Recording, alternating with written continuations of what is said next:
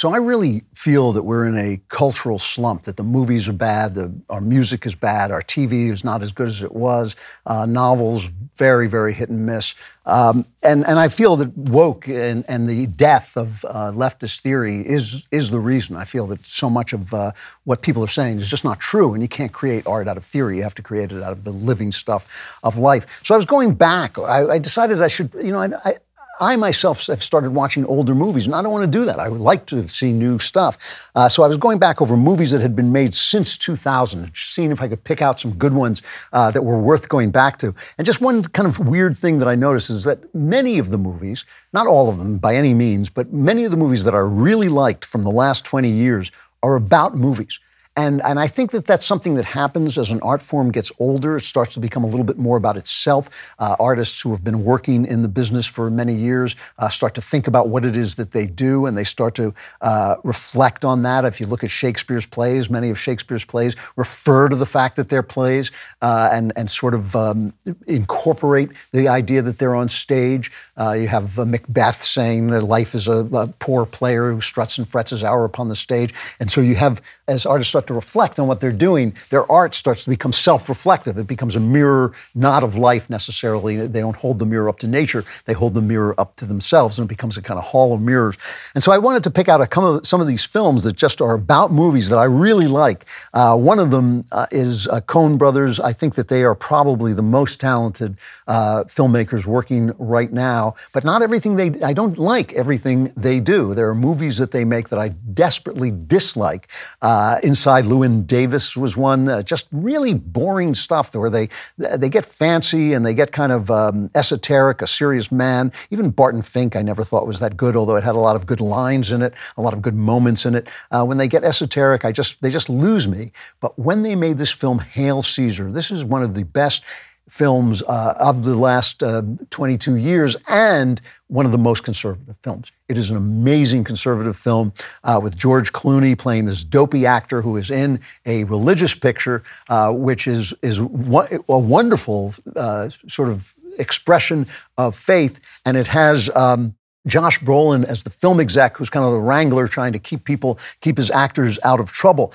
And what happens is Clooney is kidnapped by a bunch of leftists, and he's such a dope. Clooney plays such an idiot actor that these leftists talk him into leftism, and he comes back and starts spouting this stuff. And here is the great scene where Josh Brolin reacts and just smacks him and says, "Stop talking this garbage and get out and do your job, because the movies have worth." I mean, we may tell ourselves that we're creating something of artistic value, or there's some sort of spiritual dimension to the picture business, but what it really is this fat cat, Nick Skank, out in New York, running this factory, serving up these lollipops to what they used to call the bread and circuses for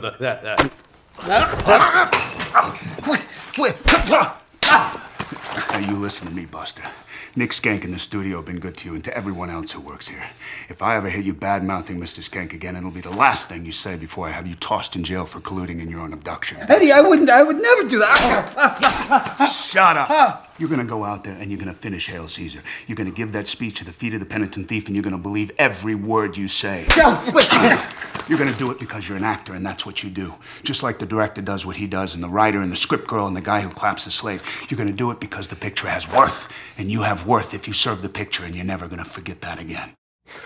A very, very sharp statement against leftism. Incredibly conservative movie. I think conservatives should just have it enshrined on their walls, but also immensely entertaining, incredibly well written and acted. I just thought it was a great film.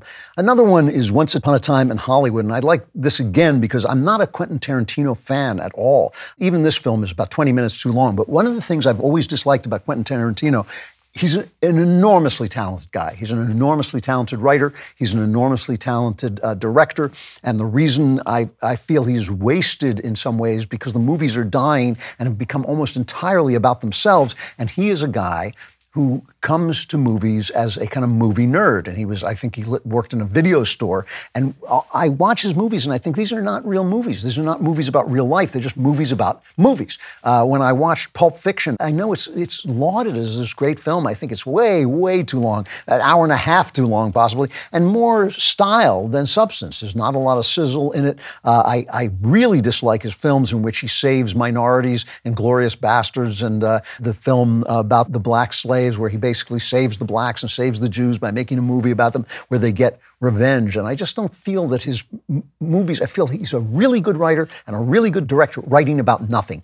But when he writes about this, when he writes about the movies, he suddenly is writing about what he knows. And this is a wonderful movie in which he sort of justifies his whole career because what he does is he goes back to the horrible Charles Manson murders and basically rewrites them. And what he's saying is that I'm fantasizing the life as it should be. And again, this is a tremendously conservative film because what it basically says is that the life of the 60s are represented, the rebellion of the 1960s are represented by Charles Manson, and the old values, especially of manliness, are represented in this film by Brad Pitt, who is the best person in the film, a person who is the stunt man, the stunt double for the actor played by Leonardo DiCaprio, who's a shallow, small, selfish person, and Brad Pitt just sticks to his values. And so he never becomes the famous guy. He's always being abused by DiCaprio, and yet he is the basic center of the movie. He's the moral center of the movie. And in this film, when Quentin Tarantino goes into his ultra-violence, which he loves, it is a moral scene that made me laugh, even in the midst of his violence. It made me laugh for almost 15 minutes straight. I did nothing but laugh for the entire final moments of the film. Here's the scene where one of Manson's little girls, I say little girls, a underage girl, hitchhikes, and Brad Pitt picks her up, and she immediately offers to perform oral sex on him. And here is Brad Pitt's response. How old are you? What? How old are you? Wow, man. First time anybody asked that in a long time. What's the answer? Okay. We gonna play kitty games? 18. Feel better? You got some ID, you know, like a driver's license or something? Are you joking? No, I'm not. I need to see something official that verifies that you're 18, which you don't have because you're not. Talk about a breakdown bummer, dude. That's you. Yeah. Bring down bummer. He won't take the oral sex because she's underage, and you really get the feeling that he's even a better man than that. Later on in the film, he just becomes just a really classic example of manly virtue. Really well done. Certainly by far the best Quentin Tarantino film since his first film. And just a really moral statement, again, a moral conservative statement about how our culture went wrong. And it's really quite remarkable, and it's very powerful for that. And the other one that I just really like is Tropic Thunder. I'm not a big comedy fan. I find that most comedy films die after about the first 20 minutes. This one, you know, like most films, it's not absolutely hilarious all the way through, but it is a really good film about the solipsism of movies, the way that movie actors are just completely selfish, self-involved people, more involved with their process than with the art that they're in. And my favorite part of it, just about everybody's favorite part, is Robert Downey Jr.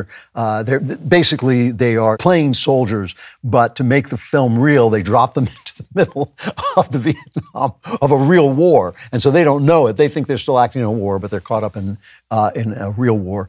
And Robert Downey Jr. plays an actor who is so dedicated to playing a black character that he actually has his skin dyed black. And it's really funny. And here's the scene where he's confronted by an actual black actor. He's taken essentially the part away from a black actor. And here's a black actor confronting him in this wonderful moment of Robert Downey Jr. who's just hilarious.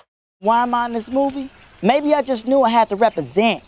Because they had one good part in for a black man, they gave it to Crocodile Dundee. Pump your brakes, kid. That man's a national treasure. I just wanted to throw another shrimp on you, Bobby. That shit Ain't funny. Hey, fellas, it's hot. We're tired. It stinks. What you, Kangaroo Jack?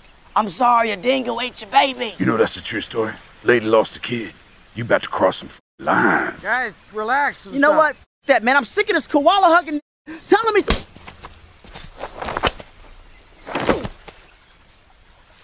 For 400 years, that word has kept us down. What the... Took a whole lot of time just to get up that hill. Now we up in the big leagues. Cannot turn it back. Long as we live, it's you and me, baby. That's the theme song for the Jeffersons. You really need help. And just because the theme song don't make it not true. That is truly one of the funniest scenes in the last 20 years, the scene where he tells the guy not to go full retard, which of course became a saying. Never go full retard. Just a great comedy about acting. I'm not going to, I wanted to point out some of the failures of the other directors who made these films and making the point basically that what these guys really know about is movies. And so when they make movies about movies, their movies are good. But I'm not going to pick on Ben Stiller, who made this film, because comedians have to do all kinds of garbage just to make a living. So not everything he does is great, but this is genuinely, genuinely good. Justin Theroux, Ben Stiller, and Ethan Cohen wrote the screenplay. Really, really funny stuff. Interesting that I think the movies are certainly moribund. They may be dying out for good. They may just be going through a dead period. Arts do go through cycles of life and death, and then some of them die out and some of them come back. But I think at this moment, the arts are at a low point, but there's still some good stuff out there, and these are some good films from the last 20 years that are about movies. So I just wanted to point them out. For more spectacular Klavan-y goodness, like and subscribe to the Andrew Klavan Podcast.